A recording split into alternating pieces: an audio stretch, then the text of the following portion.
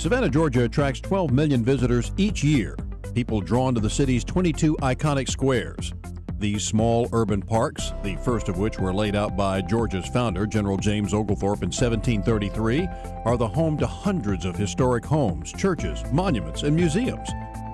Sheltered by the moss-draped branches of century-old live oak trees, they represent a revolutionary city design that works just as well now as when it was created more than 280 years ago.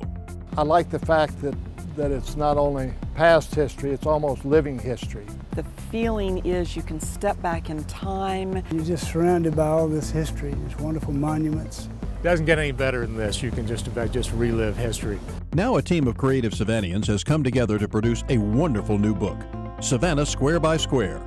Combining the talents of photographers Les Wilkes, Phil Hodgkins, and Connie McCay, graphic designer and artist Mick McCay, and historian and author Michael Jordan, this colorful and interesting publication will be a treasured keepsake for Savannah visitors and locals alike. It's also a radical departure from all the other existing photo books about downtown Savannah. All of the other books that I've seen, there's really not a lot of graphic design. I expect that this will knock your eyes out from a graphic design standpoint. It is high time that somebody comes out with a book about the squares of Savannah.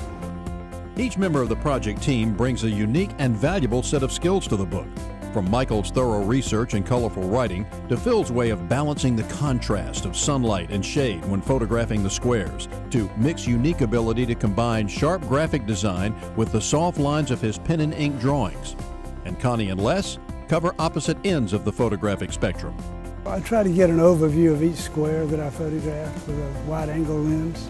And I like to focus on the details, smaller, not necessarily the big pictures. SavannahSquareBySquare.com.